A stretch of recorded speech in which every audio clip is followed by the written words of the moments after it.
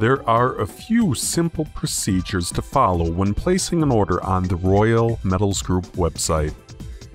Log into the website as an agent. This will give you access to the products, their prices, and setting commissions. In the upper right-hand corner, you will notice two drop-down boxes with the numbers 0 through 12. This is where you set your commission. The gray box is for silver, while the gold box is for gold, platinum, and palladium, and other metals on the site. Select items to purchase.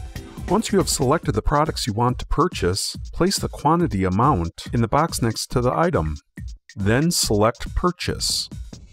After you have chosen the quantity, it will take you to the shopping cart. You can choose to continue shopping in the lower left-hand corner, or to check out and move forward with the order. Checkout and payment information. You are presented with two options at the top of this web page. 1. To place a live order request. In order to place a live order request, you must have the order submission form signed by your client. Don't forget to get a copy of the client's driver's license as asked for on the order submission form. Some agents will take a picture of the ID with their phone and then email or text the picture. This is acceptable as long as the picture is legible. The second object is to place a test order. You can select this if you want to have a hypothetical order just to show your client. At the bottom of the page is where it asks for payment information. It is important to note that the order is not actually placed until Royal Metals Group has received the funds and they have cleared into our account.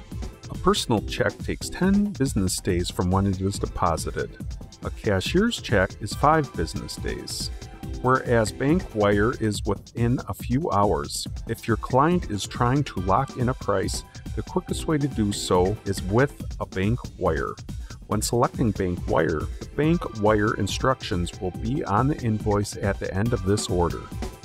Bank Secrecy Act compliance. Enter the red asterisk information in the exact format it asks for. Dates must have a /, and phone numbers must have a dash, which is also a minus sign.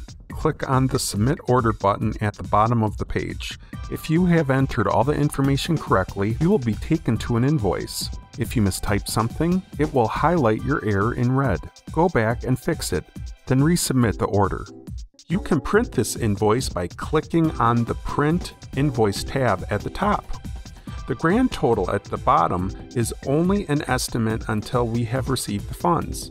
If the price of precious metals changes, it will change the final order price. Do you have questions or need assistance? Please call us at area code 877-234-0472.